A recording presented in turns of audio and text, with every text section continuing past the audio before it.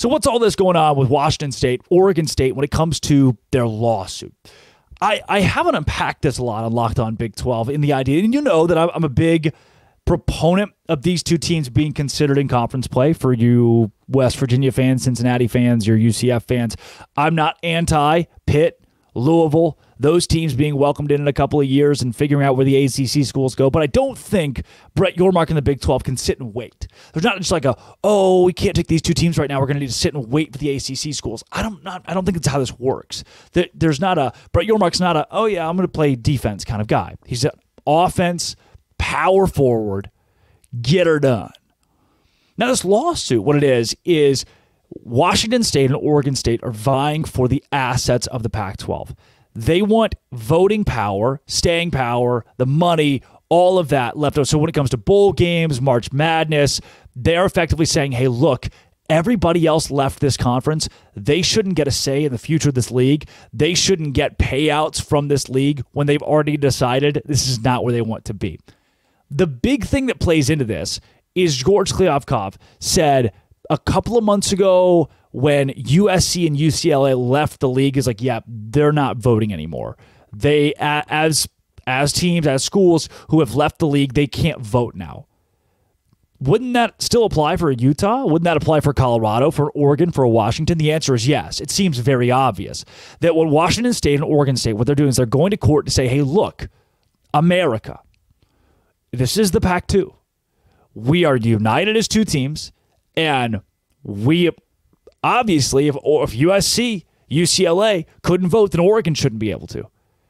If leaving this conference, breaking the grant of rights saying, like, hey, everybody, we're stuck here. We're gonna be together for a little bit. 2024, 25.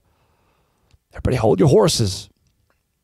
And now these schools announced before August of 24 that they're going to leave. Can't do that. That's against the grant of rights. So now Oregon State and Washington State have a beautiful case going to the court of law and saying, hey, look, if there are $320 million sitting around for one of these schools moving forward, because that's what the Big 12 that's what ESPN pays out to conferences like the Big 12, the Pac-12, the ACC. If that's the case, we are the only two teams here. We're the only ones that exist. We have a grace period for 2 years. We get that money. We vote to not divvy that out to Utah, who's in the Big 12, to not divvy it out to Oregon, who's in the Big 10. We, Washington State, Oregon State, Pac-12, Pac-2, we get that money. Now, according to what Jim Williams said, with that, they have, the same thing as the Big 12, leverage. And when it comes to leverage, they don't want to bow down, go to the Mountain West, bow down and assimilate with the American Conference, bring in a Memphis and a Boise State or Fresno State, try to piece a conference together.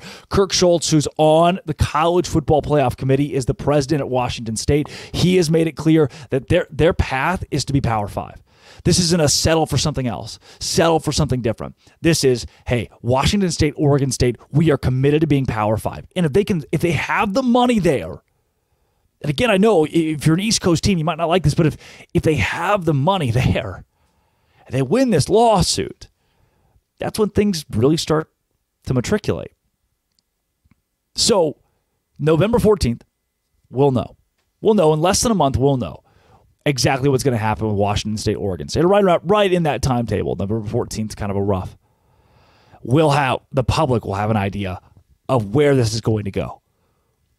Now, it doesn't mean November 15th, November 20th, that those two teams will be in the Big 10 or the Big 12 or the ACC. There have been rumors for a lot of different options for those.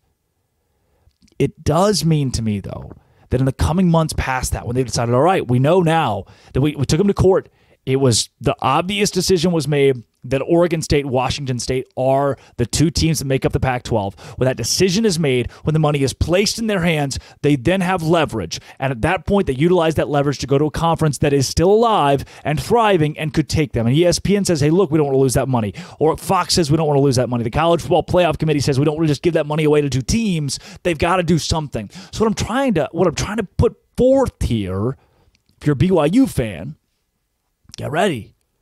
You know? What do you think? Are you cool with this? If you're a Utah fan, are you cool with them coming too? Colorado fan, Arizona State. If you're a Baylor fan, are you cool with playing Washington State? Are you cool with going to Pullman? If you're a UCF fan, you're probably not. If you're a West Virginia fan, you're probably not. Does this make the conference money long term? I think these are questions Brett Yormark is asking, but whether the answer is yes or no doesn't move the needle as much as money does. If the money's there, these two teams will be here. 100%. That's the way the whole expansion thing goes. Preseason basketball poll is out. Kansas, off the hook.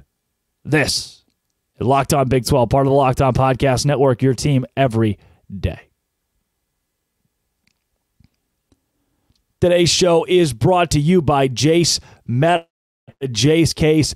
Jace Medical is the place to go to take care of yourself. Everybody should have a way. Everybody should have a way to take care of themselves in the event of an emergency. Jace Medical and the Jace Case give you an opportunity to do that. Right now, you go to Jace Medical and you don't get caught unprepared. You're empowered to take care of yourself. You get 5 life-saving antibiotics for emergency use. All it takes is to fill out a simple online form, jump on maybe a quick call with one of their board-certified physicians. You get ongoing care from their physicians on any treatment-related questions. Doctor-created, doctor-recommended at Jace Medical. Get $20 off life-saving antibiotics today from Jace Medical by using code LOCKEDON at checkout on JaceMedical.com, JaceMedical.com. Everyone, again, should be empowered to take care of themselves. They offer the Jace Case for you to do that. 5 life-saving antibiotics for emergency use today. Don't get caught unprepared. Get $20 off.